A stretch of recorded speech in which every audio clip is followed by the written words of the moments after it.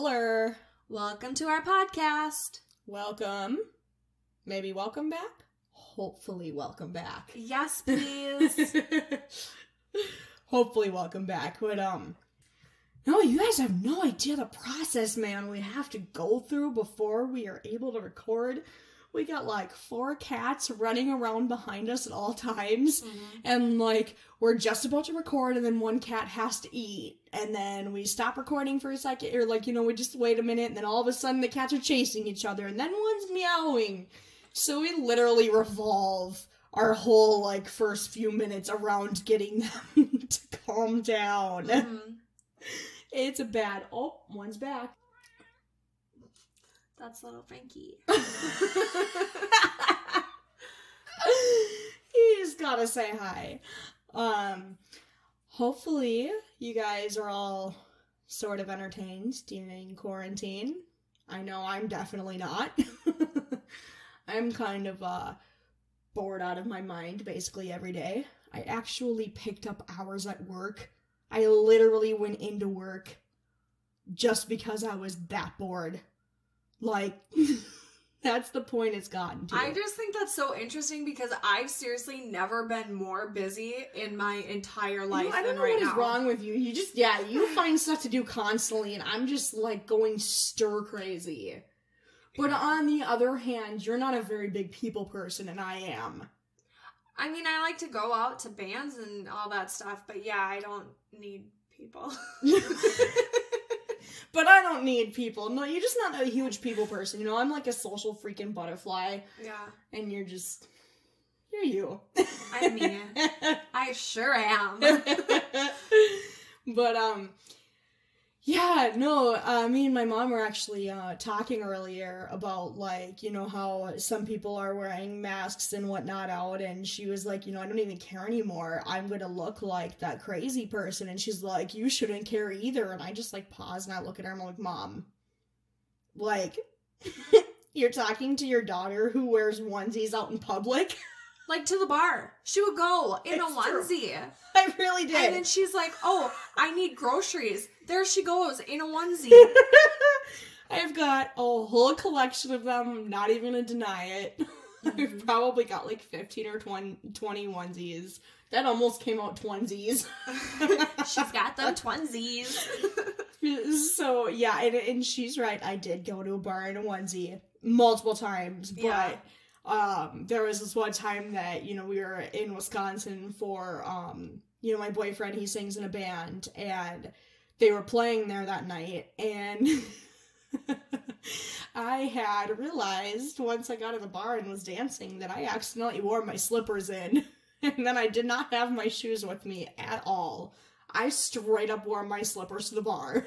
So I looked down, I realized it, I'm just like, you know what? Fuck it. I'm gonna go back to the car. I went back to his car, I ripped off all my clothes, threw on a onesie, and walked in the bar in my onesie and my slippers, and I danced with people all night long, and it was a great time. Super hot, though. Oh my god, I was dying of heat. Oh, I bet.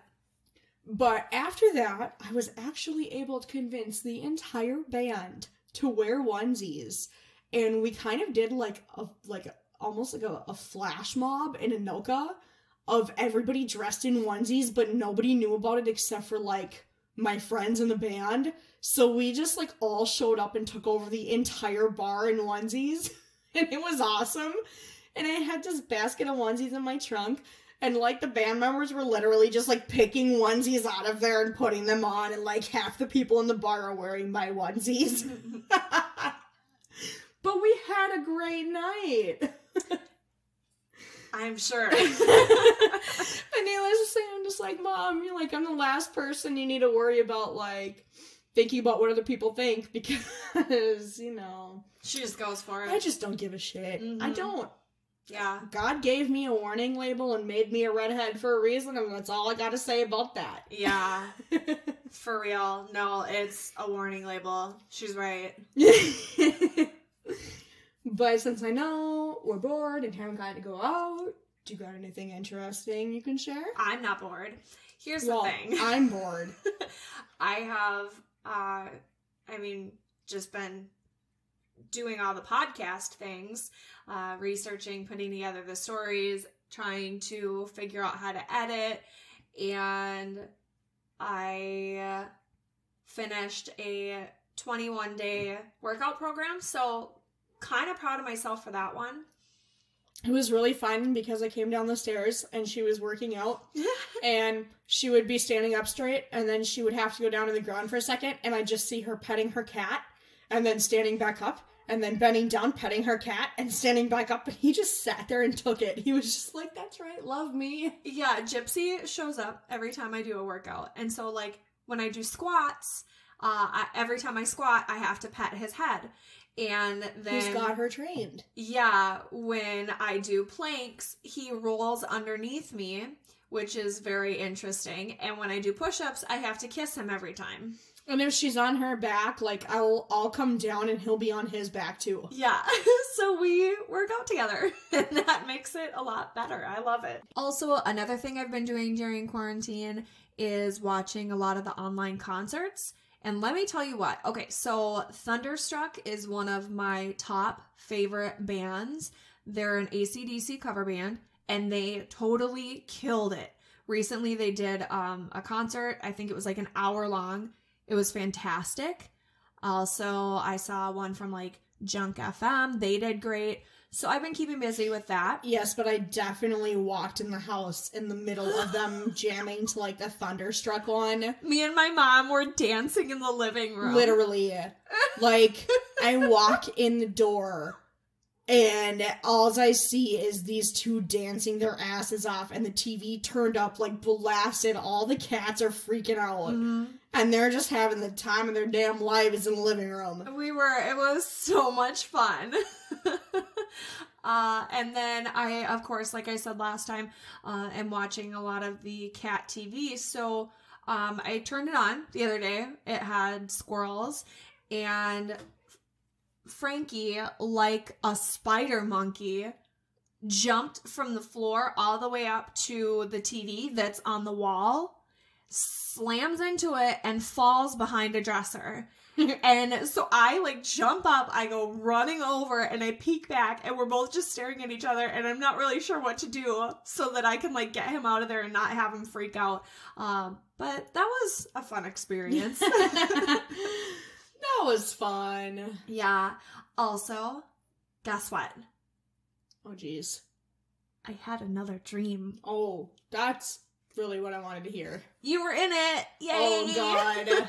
Don't you just love that? She has terrible dreams. I mean, we both have really disgusting dreams, but, like, I got woken up.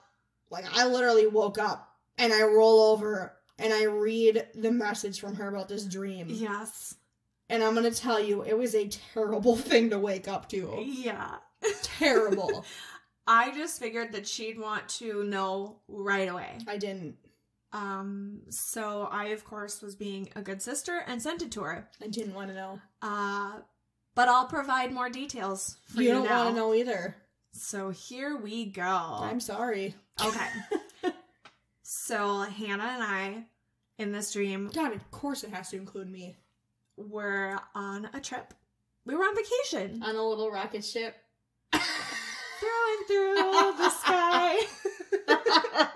Sorry. Okay. Anyways. So we pulled over to get something to eat, and then we were at like this shopping mall. So we go into this store where we are looking at these little boxes that have like rings and necklaces, different jewelry in them, and her and I each pick one out. Which is clearly like not us at all. Right. We get up to the counter to pay, and all of a sudden there is a huge fight that breaks out, and there's people getting stabbed everywhere, and it's like mass genocide situation. Bodies are just dropping. And so Hannah and I hop over the counter, and we're like hiding behind it. And as we peek up, we see this lady that like falls back into this armchair, and everything would have probably been fine for her because she wasn't wounded that badly. But the lady that was on the floor grabbed her leg and bit into her thigh and like tore it off with her teeth like she was eating a drumstick. And so this wound is wide open, gaping, and she bites it again and takes another one. And then after everyone is like dead, then in my dream, it almost like fast forwards really fast. So you see everything like swirl around. And then these guys come in there and they've got these big gray bins and they have to clean up the crime scene. And that was the end of my story with you. You've got really fucking bad dreams. That's disgusting. Whoa. See? Even Frankie didn't said love that's it. nasty. Like some chick eating somebody else's leg like a fucking like... Exactly. He stole the words right out of my mouth. Okay, so maybe next time we won't tell dreams when Frankie's down here. No, because that was a terrible dream anyways. You try to give everybody else nightmares because you have nightmares, man. That's rude. Well... Now everybody's gonna be dreaming that people are, like, biting into their thighs like a freaking drum bone or something. Like, yeah. Come on, man. Yeah, it was, like, just flesh hanging off. God, can you give me something better than that? Because, like, I'm not feeling it. I can, yes. I actually have a story for you, and it's about poisonings. Does that work? I mean... It's not like you have a choice. So... biting into legs, or poisoning. I guess I'm going to take the poisoning.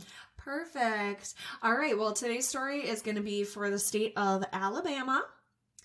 And we'll just kind of dive into a little bit of backstory. Huey Frazier and Lucille Meads married in January 1932. They both came from families whose lives were centered on the local mills, so they were accustomed to long hours of labor. Their daughter, Audrey Marie, was born on June 4th, 1933, and relatives cared for her while her parents worked those long hours. Huey and Lucille spoiled Audrey out of guilt, and she learned how to get what she wanted by throwing a tantrum. That always goes well. Yes. I'm guessing it did go well for her. Audrey began 7th grade. Sense the sarcasm here, Megan. I don't know what you're talking about. But Audrey began 7th grade in a new school among children of privilege. She studied hard, joined student council, and earned a reputation for maturity and intelligence. See, it did go well. In high school, Audrey joined the Future Teachers of America and the Commercial Club, an organization for girls who planned secretarial careers. She was a very pretty girl and got lots of attention. When Audrey was 12, she met a boy named Frank Hilley. He didn't come from a family with money like her parents would have wanted, but he treated her like royalty. Frank went into the Navy after high school, and even though the young couple fought often, he was afraid of losing her. When Frank was assigned to Guam, they got married while he was on leave in May 1951 when Audrey was just 18 years old. Frank was sending checks home, and Audrey spent them constantly on new clothes and furnishings. Or somebody would send me checks. Yes, please. This was the main source of their fights. Oh. Stacks of bills were showing up to the home, and eventually Audrey began routing the bills to a post office box and taking out loans to hide it all. In May 1975, Frank visited his doctor, complaining of nausea and tenderness in his abdomen. He was diagnosed with a viral stomachache. The condition persisted, and he was admitted to the hospital for tests that indicated liver malfunction. Physicians then diagnosed infectious hepatitis. Frank died early in the morning, May 25th, 1975. He had a life insurance policy for $31,140. Today, it would be equivalent to $154,184.40. Ooh. Yes. Shit. It's a little bit of a hefty policy. Soon after Frank died, his mother, Lucille, was diagnosed with cancer, and Audrey was so sweet and began caring for her. Audrey asked her daughter, Carol, her son, Mike, and Terry to move in with her. They all accepted, but regretted that decision as soon as the demands for attention and constant fighting were just too much to bear. Terry was often ill with stomach troubles and had 4 miscarriages while living there. Wow. It's a lot. That is a lot. Mm-hmm. Mike and Terry found an apartment, but the night before they were set to move out, Audrey's house caught on fire. They all moved back into the apartment while the home was being repaired. Oddly enough, when it was time to move back to the home, the apartment next door to Mike and Terry's caught on fire, and they were forced to move back into Audrey's home. Lucille Frazier died January of 1977. In the following months, the police department became very familiar with Audrey. She reported a series of petty thefts, gas leaks, and claims she found a small fire in her closet. Her and those fires. It's so weird. Like, I see where she's coming from, like, where she's trying to, like, kind of stay in, like, cahoots with them. Mm-hmm. But, like, on the other hand, I feel like you make yourself... You're, like, putting a target on your back. Like, they know who you are now and what you're up to. That's exactly. Her neighbor, Doris Troy, found a similar fire in her own hall closet one night. Damn, them and the fires. The 2 ladies also reported harassing phone calls. One officer, Billy Atherton, fell for her Black Widow charm and began a sexual relationship. Oh, no. Dad, earmuffs. Many patrolmen... She acts like anybody's gonna listen. were called to the home and would always be greeted with a fresh pot of coffee. At least 2 officers later complained of severe stomach cramps and nausea after drinking the coffee. There were also numerous unexplained illnesses of various neighborhood children who played at the home. Huh. One of Carol's playmates, 11-year-old Sonia Gibson, died of unknown causes. Man. I know. Leave the kids alone. Yes, leave those kids alone. Hey, teachers. Leave those kids alone. There was also a family that lived next to Audrey for years, and the children were sick all the time. The doctors couldn't find anything wrong, but the children quickly recovered once they moved. 3 years after redeeming the life insurance policy for Frank, Audrey took out a $25,000 policy on her daughter Carol, and that took effect August 1978. Within a few months, Carol began to experience trouble with nausea and was admitted to the emergency room several times. That's just sounding familiar. Is it? A year after insuring her daughter, she began giving Carol injections to alleviate the nausea. The symptoms didn't disappear and eventually worsened. Carol also began experiencing numbness in her extremities and was admitted to the hospital for tests. Unable to diagnose any disease, Carol's physician brought in a psychiatrist. While she was undergoing psychiatric testing at Birmingham's Caraway Methodist Hospital, Carol received 2 more injections from her mom, who warned her that no one was to know about the shots. She explained the shots were given to her by a friend who was a registered nurse. A month after Carol was admitted to the hospital, her physician said she was suffering from malnutrition and vitamin deficiencies. He also suspected heavy metal poisoning was to blame for her symptoms. Audrey had Carol discharged that afternoon, and the next day, she was admitted to the University of Alabama Hospital in Birmingham. Coincidentally, Audrey was arrested this same day for writing bad checks. They were the checks written to the life insurance company that insured Carol's life, causing the policy to lapse. What the hell? I know. Carol had no idea that her mom was finally getting caught up with her web of lies and was dealing with all this check fraud. Meanwhile, Carol's brother, Mike, was slowly coming to the conclusion that maybe his father didn't die from natural causes. It's just so sad that, like, she's, you know, super sick and whatnot, and, like, he's starting to come to it, but she's not, and, like, she's getting injections, like, that's awful. Right. And, like, from somebody you trust, because, you know, you trust your mom. Of course. Like, you're never gonna expect that your mom's, like, poisoning or hurting you. This is awful. Yeah, she's there to help, right? One of Carol's friends from the church, Eve Cole, was able to really get the ball rolling with this investigation. She had been present at Carol's apartment one night when Audrey gave her an injection. During a phone call, Carol mentioned that she had received injections during her hospitalization. Eve was concerned and told Carol's Aunt Frida, who turned around and called Carol's brother Mike. This was the ammunition he needed. Mike wrote a long letter to Ralph Phillips, the Calhoun County coroner. He recounted his father's rapid decline and death, Lucille Frazier's death, Audrey's banking troubles, and Carol's illness.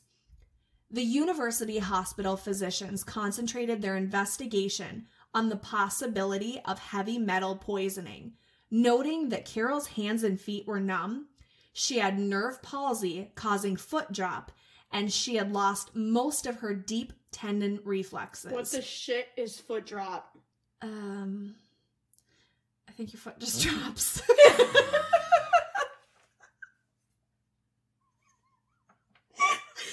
Just like it says. What are you not getting? I've just never heard of it. Okay. So it just drops? It just drops. Cool. You gotta catch it. I don't want foot drop. No. Like my feet where they are. Okay, well, then I shouldn't poison you. Frank Hilley's body was exhumed for testing.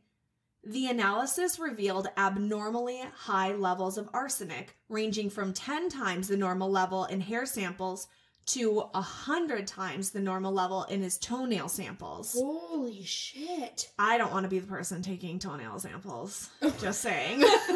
That doesn't sound fun. No, it doesn't. But if you do that, that's really cool for you. That's encouraging. Yeah. So his death was now ruled acute arsenic poisoning. It was noted that Frank suffered from chronic arsenic poisoning, meaning he had been given arsenic for months prior to his death.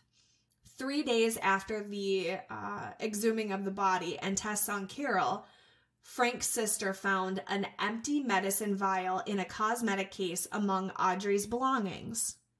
The vial was turned over to the police and revealed traces of arsenic. On October 25th, 1979, Audrey was indicted for attempted murder of her daughter, plus an unrelated charge of check fraud. 3 weeks later, she was free on a $14,000 bond. She vanished from a Birmingham motel where she had been waiting trial, and she left a note saying, "Might have been kidnapped." On November 19th, there was a break-in at the home of her aunt. A car, women's clothing, and an overnight bag were missing from the home. A note was found and said, "Do not call the police. We will burn you out if you do. What the fuck does that mean? We found what we wanted and we will not bother you again." We will burn you out. I have no idea. I feel like that's a stoner term. I mean, that I should know. That's how I read it. I will burn you out. Yeah. Indictments were handed down in the murder of her husband on January 11th, 1980. Audrey adopted the new identity of Robbie Hannon and found herself a nice man named John Holman in Marlow, New Hampshire. They lived together for several months before getting married in May 1981. Robbie often spoke about her twin sister, Terry, who lived in Texas. A month after getting married, Robbie told her husband that she needed to attend to some family business and see some doctors about an illness. She traveled to Texas and Florida using the alias Terry Martin. Now, as Terry Martin, she calls John Homan and informs him that Robbie Homan died in Texas, but there's no need for him to come to Texas because the body was donated to medical science. Oh, of course. Right? It makes perfect sense. So Terry changed her hair color and lost weight so that she could return to New Hampshire and meet John Homan, posing as Terry Martin, his deceased wife's sister. This is pretty sneaky, I'm not gonna lie. It's twisted, man. Holy cow. They began living together so Terry could spend time consoling John. An obituary for Robbie Homan appeared in a New Hampshire paper, and police grew suspicious. They brought Terry Martin in for questioning, and she ended up confessing to being Audrey and was returned to Alabama for her trial. She was convicted and sentenced to life in prison for her husband's murder and 20 years for attempting to kill her daughter. She began her sentence in 1983 and was a quiet model prisoner. Literally, naturally. That's, I swear, like, some of the worst are, like, the most model prisoners. Yes, but see, her good behavior earned her several one-day passes from the prison, and she always arrived back on time. Oh, good. That makes it better. Yeah. In February 1987, she was given a 3-day pass to visit her husband, John Homan, who moved to Anniston because he wanted to be near her. You're in prison, but have 3 days. Go ahead. You need a little, retreat. Go for it. Little vacation. Absolutely. You earned it. From being a shitty person. Mm-hmm. So they spent a day at the motel, and when John left for a few hours... Did she leave him a note? Wouldn't you like that? I would, actually. She was, just waiting to yell that out. I was. She left a note. Yes! See? She was just asking for forgiveness. Her escape prompted an inquiry into the prison system's furlough policy. This time, Audrey wasn't missing for very long. 4 days later, the Anniston police responded to a call about a suspicious person. Audrey had been crawling around the woods, drenched by 4 days of frequent rain and numb from temps dropping to the low 30s. What the fuck? Yeah, she's just crawling around out there. Central. I know. That is literally what my nightmares are made of. Straight out of there. Her body temp had fallen to 81 degrees, and she was taken to a local hospital and underwent emergency treatment for hypothermia. I'm still stuck on the crawling around the woods. Well, while she was at the hospital, she suffered heart failure and died. Oh, well, I guess that solves my nightmare. Yeah, nightmare over. She died. She's not crawling around in your woods. Or is she? Okay, let's not go there. You don't want to leave it on that note? No, I really would rather we don't. Okay, so let's talk about a couple thoughts that I had. I'm intrigued. All right, with someone that plans everything out, she has all these things that she's doing behind the scenes, poisoning people, taking out insurance policies, yada yada. Do you think that maybe somebody was supposed to meet her that day? And then just didn't? Yeah. That would make just sense. Ditched her ass? Well, it is weird. And, listen, I get it if you get lost in the woods. But, this sounds like woods, in town, not, the fucking rainforest or something. You know what I'm saying? Exactly. And so, I can see where you can still get lost in that type of situation. But I feel like crawling around the woods for days in the rain, when you're that planned out of a person... Mm-hmm. I don't know.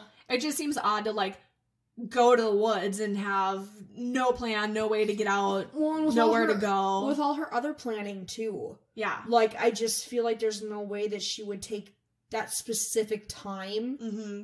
Because she had furlough. She was allowed to leave. I know, isn't that crazy? So, you know what I'm saying? She would have had to have planned almost specifically which one she was going to choose to take off on. Mm-hmm. Exactly. That's weird. Yeah, it just seems like this one was out of character. That's really weird. Yeah, so I don't know. that was my poisoning story for you. That was a good story.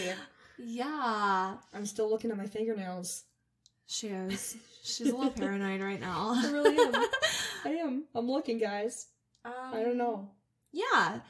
So you should subscribe to our podcast and listen to more because we have other things planned and coming up, and I think it's going to be fun.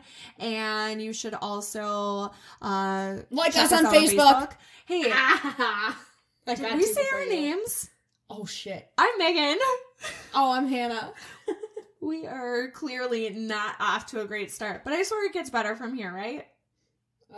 Sure.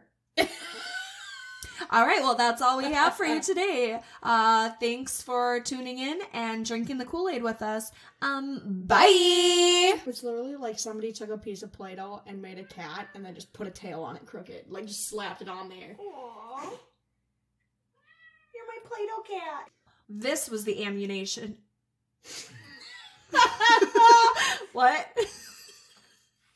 Son of a bitch. Homie, you've got to leave these in here.